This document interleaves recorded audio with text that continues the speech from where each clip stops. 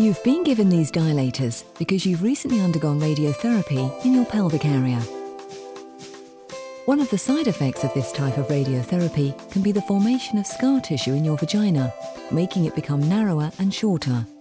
This is known as vaginal stenosis and can lead to discomfort during vaginal examinations, some types of further treatment, and sexual intercourse.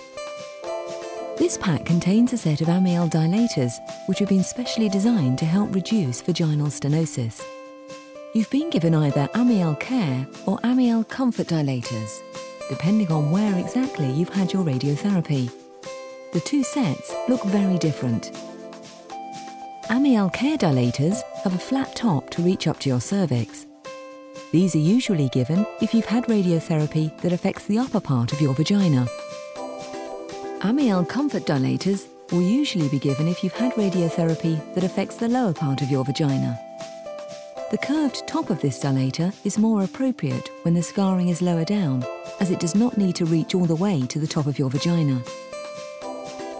Amielle Care dilators come in 4 graduated sizes, and Amielle Comfort dilators come in 5 graduated sizes.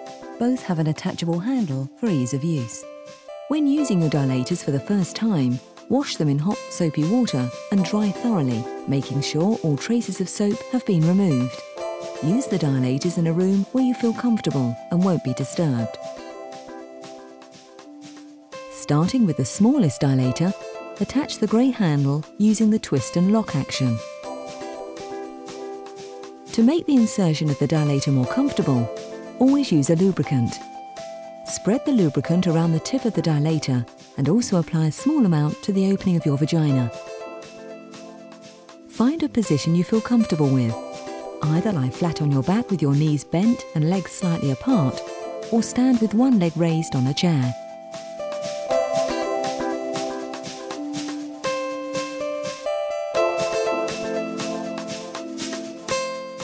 Ease the dilator gently into your vagina as deeply as is comfortable, applying slight pressure but not force.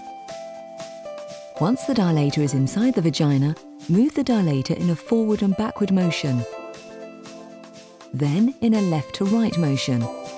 If possible, also gently rotate the dilator using the handle. This should last 5 to 10 minutes. The dilator should be removed slowly and gently. If you can, rotate the dilator in a clockwise or anti-clockwise movement as it's removed. If you're not able to do this, just remove the dilator slowly.